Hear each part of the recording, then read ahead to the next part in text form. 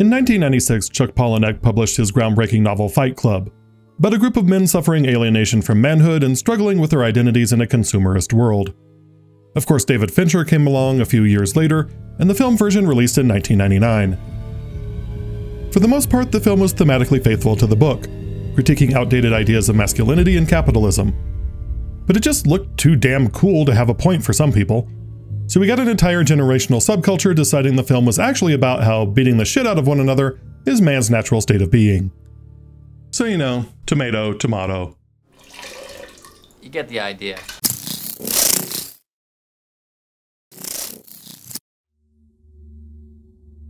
Pahluniuk drew from a number of Marxist scholars like Max Weber and Emil Durkheim, as well as Marx himself, to draw conclusions about how modern humanity can be represented by consumer products like juicers, IKEA bookshelves, collectible dish sets, or ecru stain-resistant sectionals.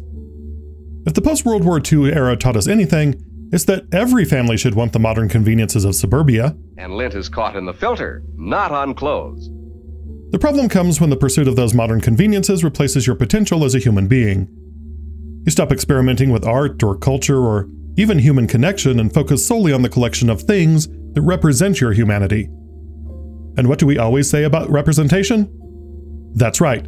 Artifacts represent the thing, they are not the thing.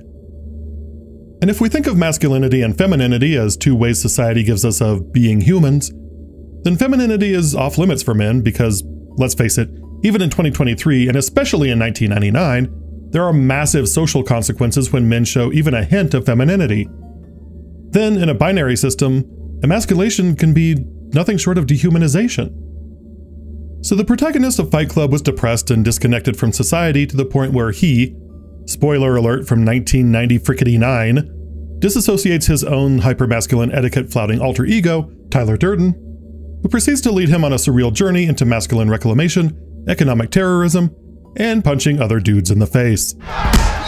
It's a pretty smart movie that suffers from David Fincher being such an expert filmmaker that film school bros got so mired in the cinematography, editing, and shot selection that they often miss the narrative point of the movie.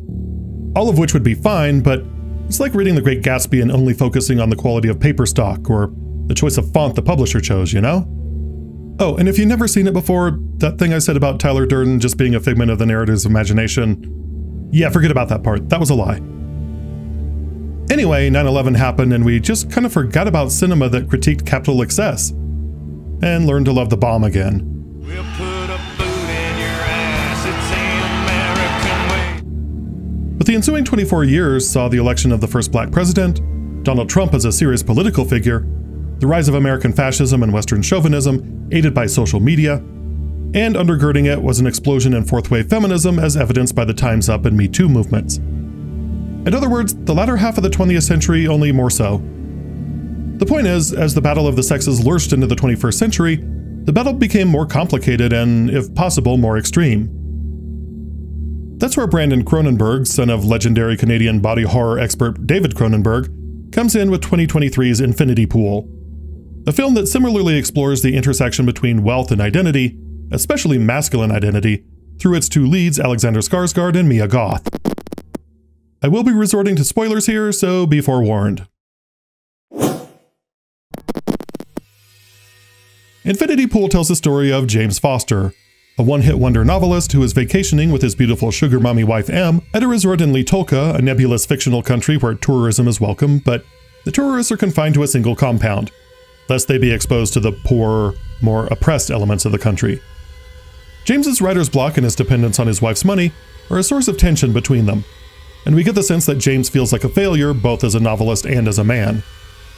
At a violent demonstration by the locals, James meets Gabby, played by Mia Goth, who drops some casual racism before paying him a compliment. The tokens are a melodramatic people. You're James Foster. I loved your book.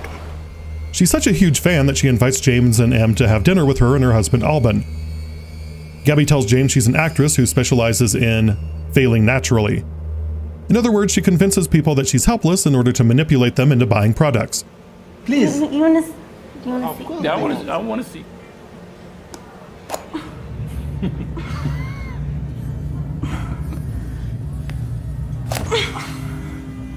It's impossible. No one can cut bread with a knife. No. No one. And yes, if you're a sharp-eyed viewer, that does add some context for later.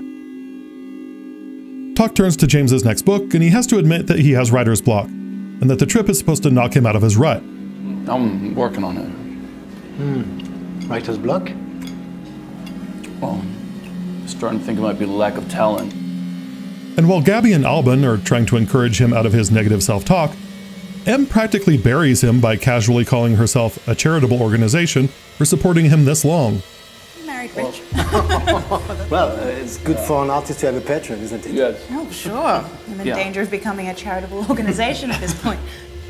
And yes, in case you hadn't already noticed, Cronenberg is laying the theme on thick with James's emasculating wife and his almost primal stalking of Gabby in the nightclub directly after. Much like the narrator in Fight Club, James is too docile and concerned with propriety to act on any of his urges. It's not until the next day, when the two couples travel outside of the compound to the beach, that Gabby takes matters into her own hands. The dynamics of this are not really dealt with in the text of the film, but James is sexually assaulted here, and his reaction is multifaceted. James was clearly shown wanting Gabby, but he is so taken by surprise at her actions that he scarcely has time to object. It's a complex scene, made all the more confounding by Goth's stoicism while doing it, and James's mixture of confusion, guilt, and shame after the fact. And while it raises some much-deserved eyebrows about consensual sex, it feeds a necessary narrative component. James certainly wasn't going to approach Gabby. He needed her to make the first move. With everyone else too drunk to drive, a sheepish James agrees to drive them back to the compound. That's when the Bowers' headlights stop working, and instead of simply pulling over, James keeps driving and hits one of the local farmers.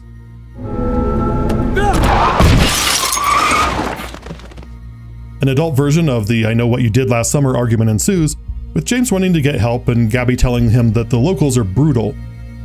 Gabby bullies them into leaving the body and pretending that nothing ever happened.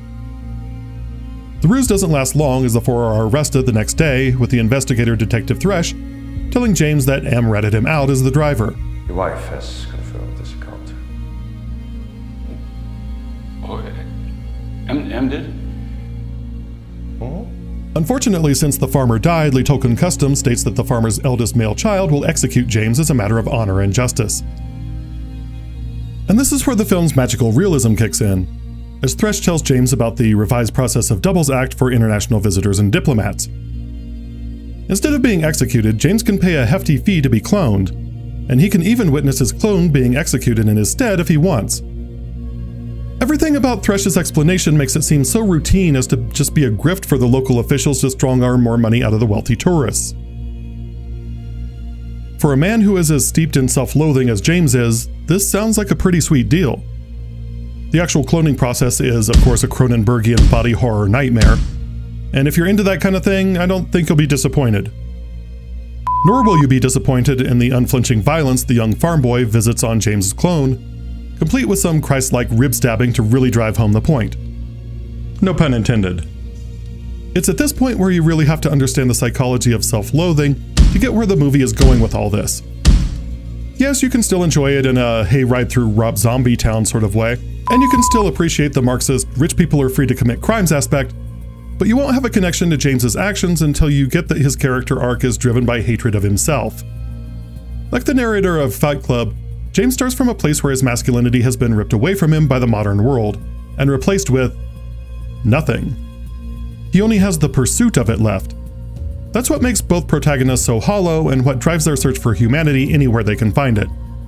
And while Fight Club's narrator seeks revenge on the corporations that lulled him into a consumerist lifestyle, James's journey is more complex. In Fight Club, there's no single person that creates the problem for the narrator, no embodiment of the system. It's his boss, sure, it's IKEA, it's the support group, it's doctors prescribing estrogen pills, but it's everyone. In Infinity Pool, Cronenberg uses Em as a sort of catch-all for James's problems, and in the film's commentary track, he tries to explain that James is a man-baby, but the text of the film certainly gives us the feeling that Em had a hand in making him that way. I'm in danger of becoming a charitable organization at this point. It's hard to walk away from this film without getting the sense that James's problems are all caused by women. Em is so shaken by the ordeal that she immediately packs her bags upon arriving back at the hotel, while James walks around in a sort of shell-shocked euphoria, having been handed the ashes of his own clone. James stashes his own passport, pretending it's hidden, and tells M to leave without him. This prompts her to trump the inhumanity hammer on him, telling him how disgusting he is for being able to watch himself get gutted in that way. It's really so disgusting that you could just sit there. This insult on James' humanity ignores the fact that he was the one who wanted to report the accident in the first place. What's wrong with you? Contrast that with Gabby's conversation with him at the bar. She explains that she and Alban also ran afoul of the authorities on their first trip to the resort and had to undergo the doubles process to get out of punishment. But, she tells him, she found the experience invigorating and inspiring, and she can tell that James does too. Where M serves only judgment and abuse, Gabby provides empathy and understanding. She invites him out to meet a group of friends who have all been through the process, and we even get more casual racism about the Litolkan people. You don't understand Litolka yet, but they are very generous with discipline, especially if they know you can pay. One of the people in the group, Dr. Modan, is even writing a book about the Litolkan doubling experience, which feels like it's going to be a bit noble savagey from the way that he's discussing them. Honestly, it's amazing that anyone is still alive in this country. He asked James the requisite sci-fi question you'd have to ask in a story like this. Do you worry they got the wrong man? And when James is asked if he feels like he witnessed his own demise, he jokingly, but tellingly, tells them, I can only hope. It's James's self-loathing and need for belonging that pushes him into a silly breaking and entering scheme with Gabby's friends. Why? Because it's fun and there are no real consequences. Besides, he gets to be part of a group. The group is executed once again, but now they're fully enjoying public execution like it's a spectator sport. Em is so disturbed by this that she finally leaves James behind. And with that, the real debauchery begins. Gabby offers James hallucinogens and they finally have sex, prompting a 4-minute abstract orgy scene. And it's all fun and games until the group tells James his passport is being held up by Thresh. So they kidnap Thresh and let James have his way with him as the group roots him on. Gabby reveals, to James's horror, that he hasn't been beating Thresh, he's been beating a double of himself. That's when it all sets in. James isn't beloved by the group. He's been their pathetic dancing monkey the whole time. And of course, Gabby rubs it in the most emasculating way possible. Don't be pathetic tonight, James. It's so unattractive. It's here where James is broken. He sacrificed his wife and the safety and comfort of Western society for the ego trip that Gabby and the rest of the gang gave him, only to now discover that it was all a lie and that the inner voice telling him he was a loser was right all along. Hoping to get back what he once had, James hops a bus to the airport only to have Gabby and company terrorize the bus until James agrees to get off. Yeah! Jamesy! This leads to a final act that is a David Lynchian psychogenic fugue involving the farm boy, M, and the tourist group, and a YouTube hostile head-ripping scene. It is a cool practical effect if you're into that kind of thing. Finally, James is confronted by the group again, and Gabby tries to get him to kill a feral version of himself, only listed as the dog in the script. James refuses, but when his feral version attacks him, James goes postal and pummels his double's head until it's a fine paste. It's only at this point that Gabby offers him the comfort of her breast. Literally. And James, reduced to his infant state by failure and abuse that has been happening since before the film started, suckles at her teat. You're just gonna have to trust me on this third act, there's just not a whole lot I can show you. And just like that, everything returns to normal. The rainy season begins in Litolka, so Gabby, Alban, and the rest of the tourists prepare to return to their banal lives. Gabby's conversation about being so bored that she rearranges the living room when Alban is gone is just the kind of pumpkin spice Ugg boot Friday is Hawaiian shirt day humdrum that makes for a hilariously wicked joke after all we've just seen. Whenever I'm bored, I rearrange the house and it drives Alban crazy. You don't. But that's the point. The debauchery, violence, and sadism are an escape for these people in their mundane upper-class lives. In the end, James realizes that, unlike his tourista counterparts, there is nothing left for him at home either. He was a hollow shell that wrote one critically derided book and wasn't able to follow up on even that. And here, he's also a hollow shell, wallowing in the rainy season. And that's Infinity Pool. Many viewers will see direct comparisons to HBO's The White Lotus, with its commentary on colonization and class structure. but the film just kind of leaves that hanging out there without dealing with it overtly. Most of the tourists make casually racist remarks about the savagery and corruption of the Leetokan people, only to devolve into debauched, inhuman criminals themselves. Which of course is different in their eyes because they're civilized people who are just enjoying themselves on vacation. They're not actually like that. And one can certainly do a Marxist reading of it, especially with the Cronenberg's tendency to portray alienation through technology and transhumanism. But the more interesting thing to me is Alexander Skarsgård's punch-drunk performance as James, and its perfect encapsulation of a man who sees himself as less than a man and doesn't know what to do with that. I've seen many people online criticize Skarsgård's performance, or more accurately Cronenberg's character, but it seems like the role draws comparisons to Stanley Kubrick's work, where a character is so devoid of humanity they just walk around like an empty husk. James goes from meek and barely holding on by a single thread to pining for the days when he had a thread. Where do you think you're going, you little baby? Of course, the big draw is always going to be Mia Goth, who already won over the hearts of horror fans everywhere with her portrayal of Pearl and Maxine Minx in Ty West's 2022 pairing Pearl and X. And here she uses something closer to her regular speaking voice, which sounds like a waifish Disney character. When I first read the script, Gabby, my character, she even fooled me, right? So I thought I was being presented with one woman, and she just kind of took me on this journey and just left me completely baffled and intrigued and just really very impressed with her. And that just lends to her initial charm. Is it coming out soon? She does seem immaturely enamored with James early on, and that's what makes her turn late in the film so much more frightening. Goth goes way over the top by the end, with the wild-eyed, cackling glee of a woman who knows that she will face no consequences for her actions. Come on, James! What are you doing in there, James? And she doesn't see James as a person. It's a performance of a character that is not so much evil as amoral. She's a character who revels in cruelty because the fun of being cruel is the point. Reducing James to a suckling infant has no lesson or moral for him to learn. There's no growth there. It's just fun for her.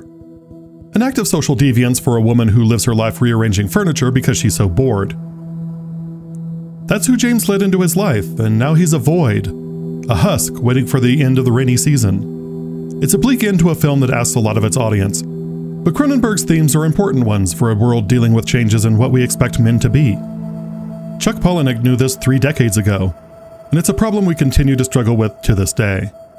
I hope you enjoyed your dip in the infinity pool. Stay warm, stay safe, make good choices, wash your hands, return your shopping carts, and I'll see you next time.